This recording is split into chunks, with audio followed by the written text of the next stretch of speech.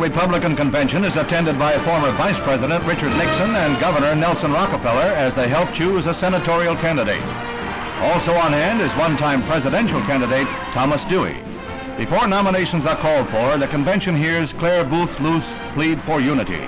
She was to have run as a conservative, but withdrew to throw her support to Senator Kenneth Keating.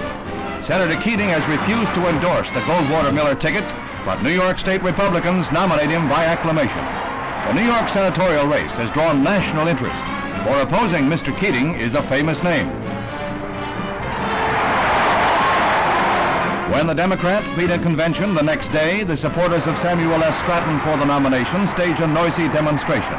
But they are swamped by the forces behind the candidacy of Attorney General Robert F. Kennedy. There have been cries of carpetbagger from the GOP, for Mr. Kennedy took up residence in New York to run for the office. He wins the nomination on the first ballot, and Mayor Robert Wagner, a principal backer, introduces the candidate to the convention.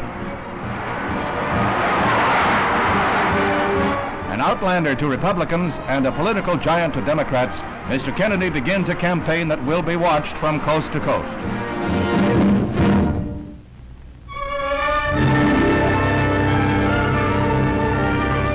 A man who became a legend in his own lifetime is dead. Sergeant Alvin Cullum York came out of the Tennessee hills in World War I, and despite religious scruples, went into the Army and came out a hero. A hero who was to remain a modest man to the end of his 76 years. When the war broke out, young Alvin York was swinging a pick on a road gang. He was inducted and assigned to the 82nd Division, and he quickly made a name for himself with his marksmanship. Sergeant York shot his way into history when he captured or killed an entire German machine gun battalion of 160 men, and he did it single-handedly. Sergeant York was the first common soldier to become a national hero.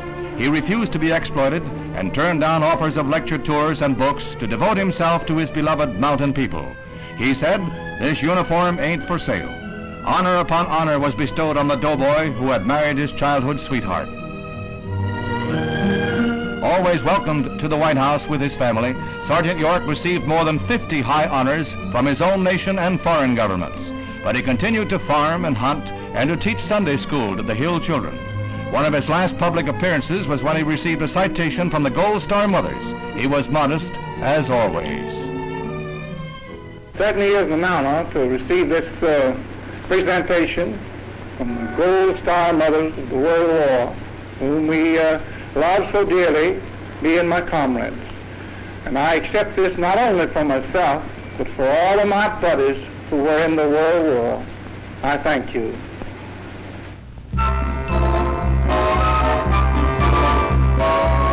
Landing at the airport in Rome is a cargo of beauties decked out in new blouse styles that are aimed at accenting the new fall fashions. When in Rome, do as the tourists do. Go to see the sights and to be seen in finery that will turn many a man's head. Pat and Grace display two spirited blouses. Pat wears duotone stripes with the new high-pan collar. She says it has the feel and the fit of an expensive shirt at pizza prices. Grace brings a softly draped ascot shirt to Rome. It's available in white or misty pastels. Just the thing to stop traffic on the Via Veneto. A tour of the ancient city calls for a relaxing cruise on a tree-framed lake. What more apt than these ship-and-shore creations go afloat? Judy sports a pleated fan-frill shirt in which she claims a vested interest.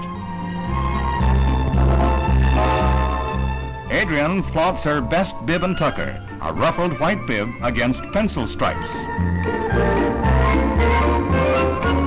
As you can imagine, the girls had little trouble in conquering Rome. They knew they were a success when the Italian Navy set out in pursuit.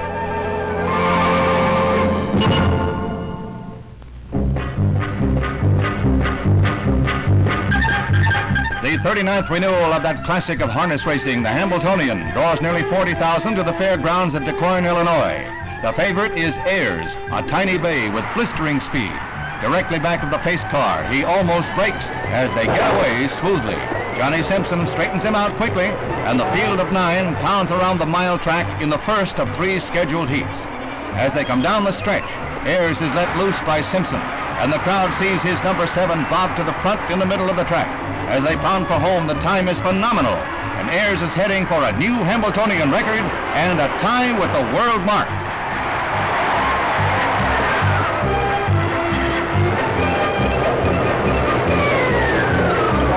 When the tiny 900-pounder hits the wire, his time is an unbelievable 1:56 4/5. He goes on to win the second heat easily and chalks up his 10th victory of the year.